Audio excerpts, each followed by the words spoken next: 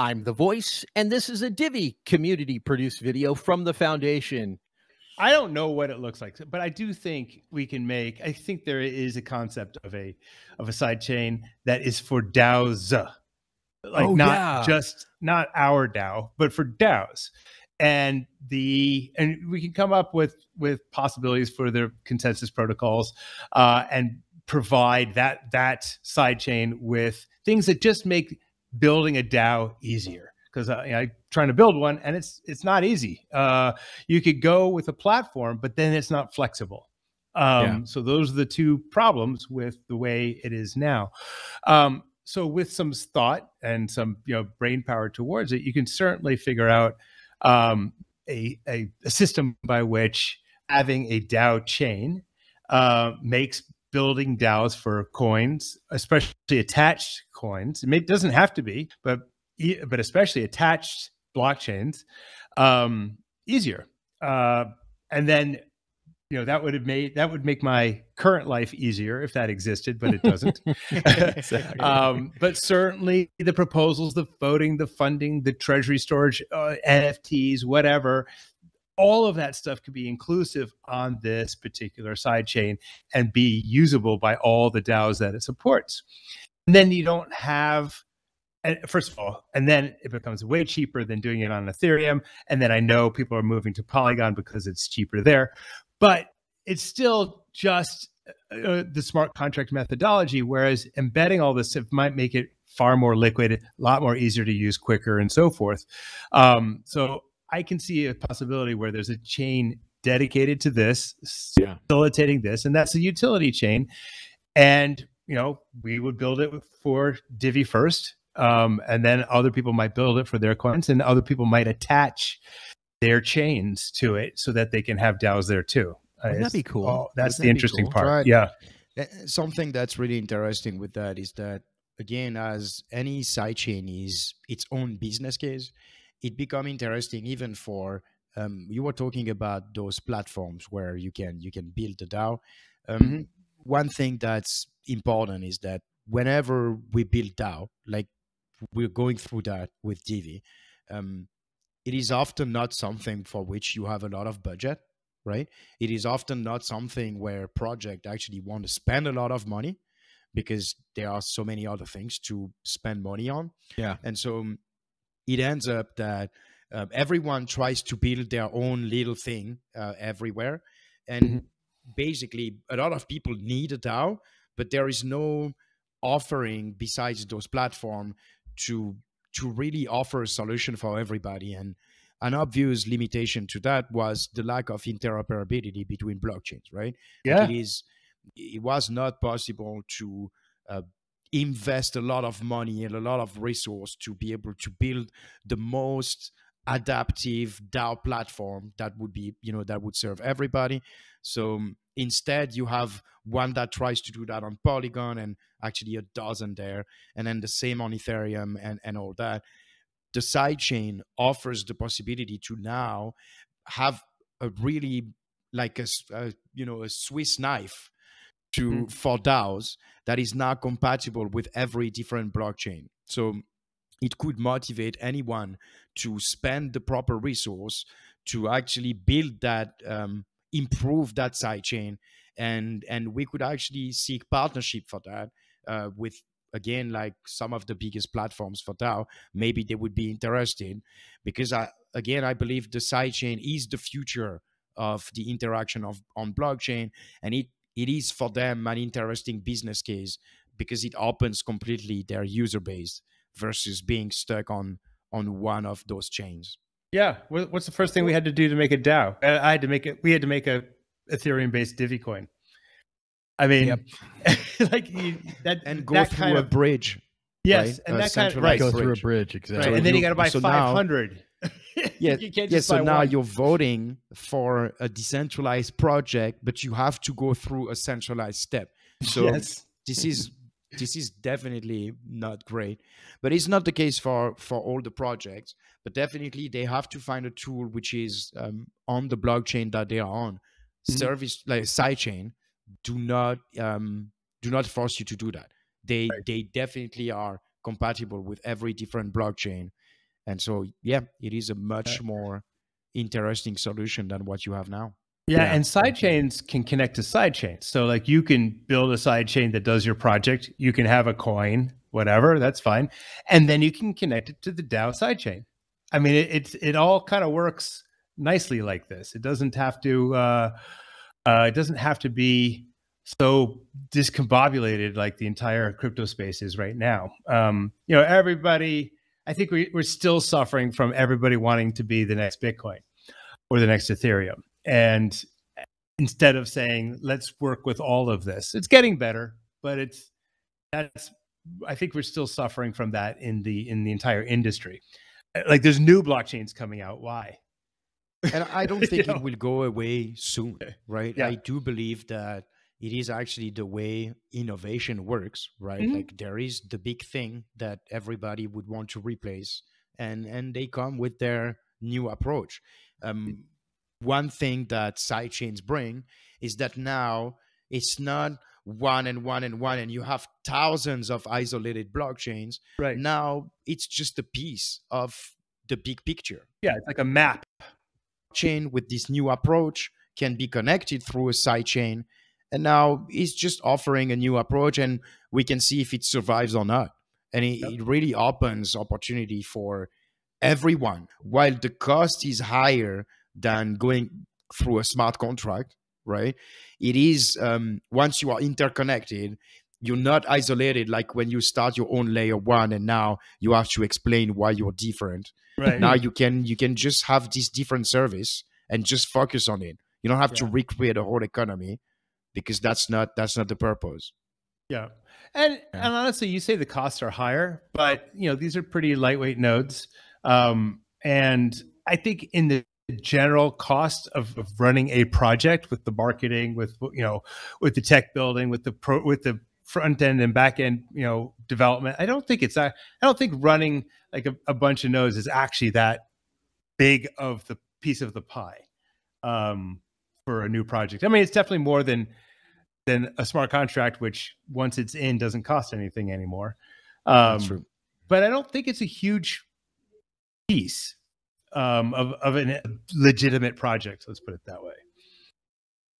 No, the costs are definitely not prohibitive. It is actually very cheap. But the thing is that when you compare to smart contract, where you basically do 3 clicks and then, but you know, with all the risk that it actually carries, right? It is the actual problem. So there is a little bit more involved in starting a sidechain project.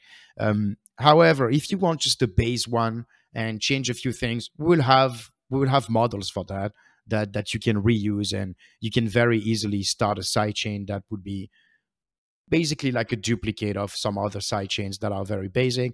However, if you want to go further, you will need some specialized developers, a bit like for smart contracts, right? If you actually want a smart contract that will do exactly what you want, you will have to hire developers yourself. Yeah. I mean, at some point, work has to get done. I mean, no matter what. That's right. So. That's right. I know. It's not believed like that, but well, crypto made easy is participation. Developer made easy just means that when the time is there will be a progression to where the tools are available to take those same developers. There is a division between smart contract developers. I'm going to get in trouble for a second. Smart contract developers are not blockchain developers. Let's just divide that right there. They will say they're blockchain developers. When you're working on a layer one, or you're spinning up something that's a side chain that's itself a layer one type of side chain, you still need somebody who understands the interactions between a layer one, which is pretty simple. It's pretty clean. It's pretty awesome. And even tracking certain things I find it easier than trying to look up things on EVMs, which are accounts based. It's a different person, but I think the goal that is overarching is utility made easy for developers. So when we get to that point, people will be able to build, and hopefully with some templatization, which which I don't know. We can continue the DAO conversation, but I'm going to add this, that I've started working on the subscriptions tool. So I'm just gonna, that needs to be developer made easy. I think there's still somewhat blockchain developers. Let me explain you why I say that. Okay, you'll be my savior. No, but if you look at actually game developers, right? Someone who is responsible for animation probably has no idea about how the netcode works, right? And so they're still game developers. So in a way, they're part of the crypto ecosystem. They're definitely not blockchain layer 1 experts, right? Yeah. But if they develop smart contracts, nowadays it's a big part of crypto. So I would say that they're still API developers, right? I mean, that's essentially, we're talking about developers. They're scripts developers. They're script developers, and they do make some complicated smart contracts, right? There's no question that those contracts, they should be audited, even after they're audited. Let's not even go down that rabbit hole, because even with the ones audited, they've all been hacked. That may be a hyperbole, but if you look at the numbers Neeks is generated, it's very sad. You know, so I've lost my train of thought, but the fact is that there's still a difference between a person who's working on a core and building features in a core, or maximizing features in the core. What I hope that we'll have is something in between, because we don't need a developer. We don't need developers per se embracing the technology that needs to touch a core, but they should be something in between that, in an easy process where they can be a smart contract developer in an EVM type chain and then transition to.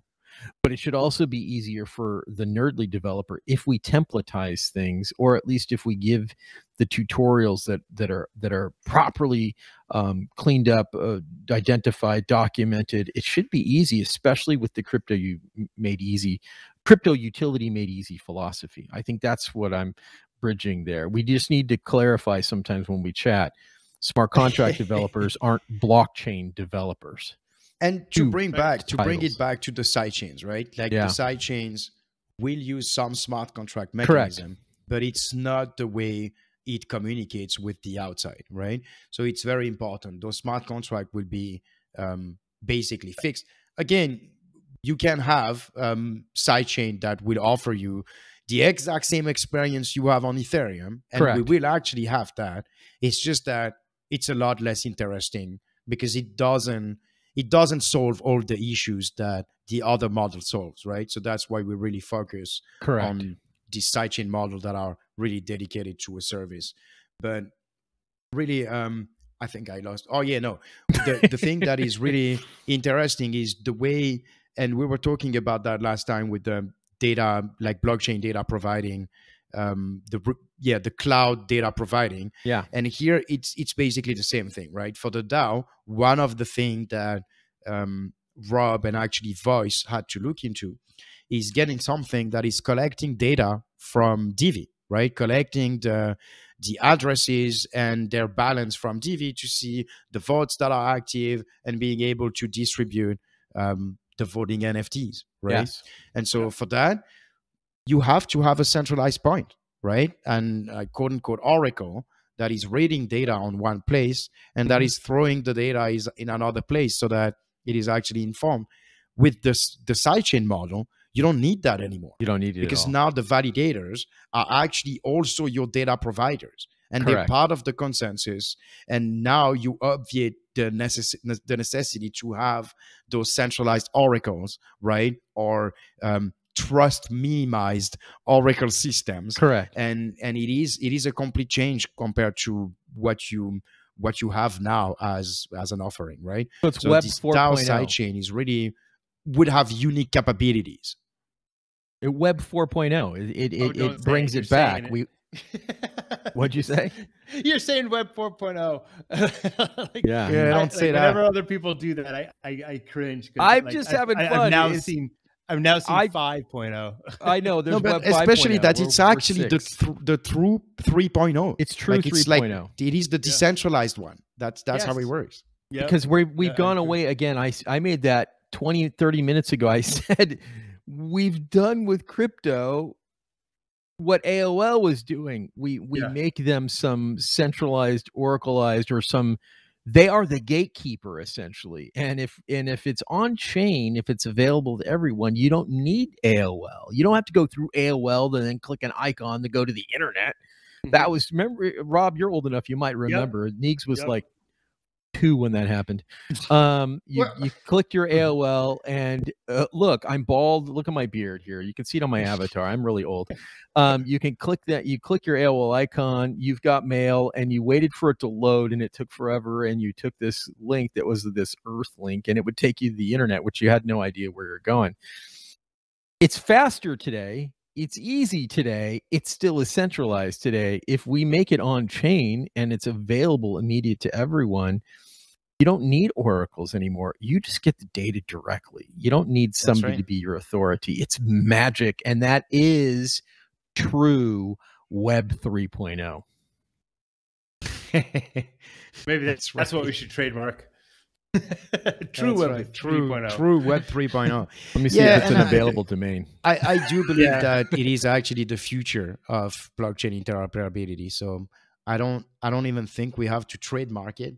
I think it will just come naturally that this is the actual better solution. So that would be a very interesting. Somebody owns the domain. Future coming forward. What did you say? Somebody owns the domain. Of course they do. Of course.